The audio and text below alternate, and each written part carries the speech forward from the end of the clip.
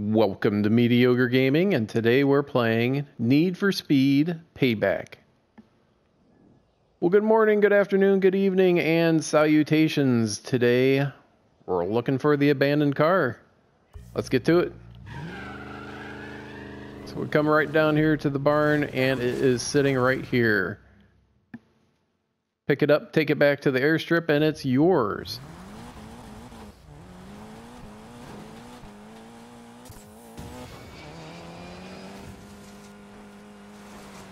Now, when you're looking at this car, you'll notice that it does not have a full nitrous gauge. It is not a dragster. So it makes it a little bit more difficult as to what type of car it actually is. Is it more of a drifter? Is it more of a sprint car? Is it a runner? Let's try to figure it out. It is pretty loose in the turns, easy to drift, so I am going to take a guess that it is a drift car. Now, at the end of this video, there are some customization options for. Now, for some reason, the police have a hard time following you in a drift, so it makes sense to drift in the car when possible. Something with the way that they're programmed, how to track, I think makes it harder for them to track when you're drifting. Of course, you are drifting, because it does make getting back a little bit easier.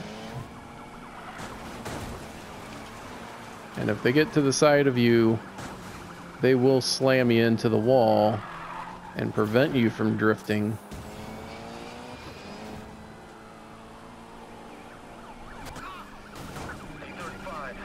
And make sure you look out for those EMP police. Once they run alongside of you, they can run that pulse. Generally, they don't do it right away, but sometimes they do. If they're sitting around the side, they will. Oh, yeah, that was great. They'll hit the EMP, and then you'll lose your forward momentum, and you'll come to a complete stop for a second, which will make it a lot easier for them to bust you. So when they come alongside of you, make sure that you sideswipe them and do a little bit of damage on the car, and especially when you see that symbol above the car turn red. If they're in front of you, it's not an issue, it's when they're on the side.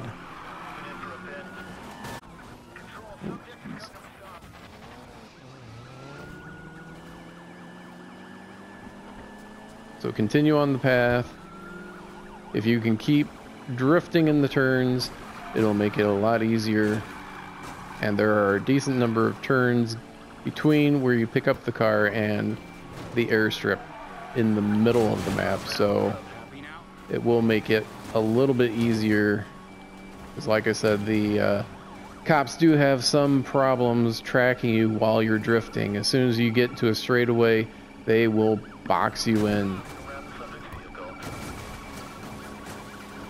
And once they got you boxed, they will try to stop you.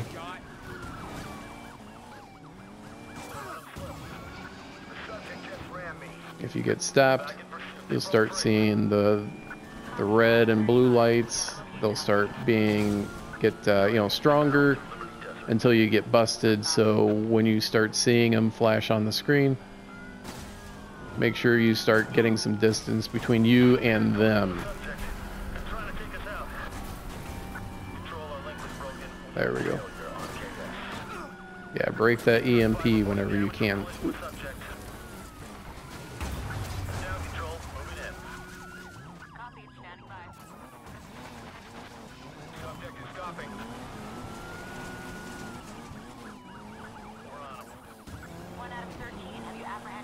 If they do happen to get the EMP on you, make sure you take them out. Take them out.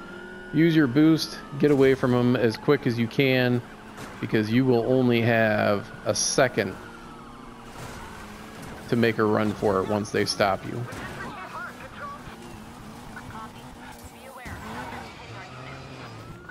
So in drift cars, anything other than a dragster, you will have to conserve your boost a little bit in case you do get EMP'd, or you find yourself in a tough spot where you might need to get away from them.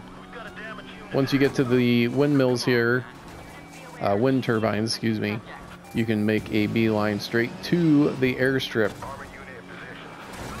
Now you do have to look out for rhinos. Rhinos will make your life very difficult.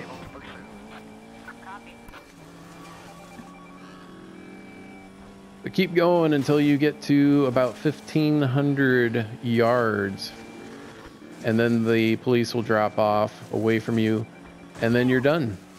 Enjoy your new car. Thank you for liking, commenting, and subscribing. And we'll see you next time.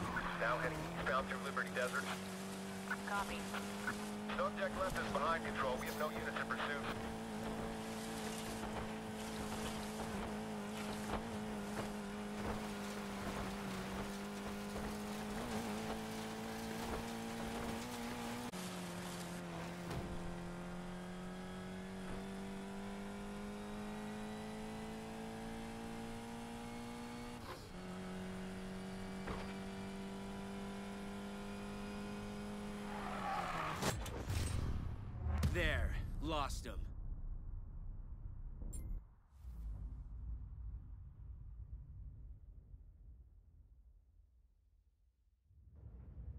You found a Volvo 242DL?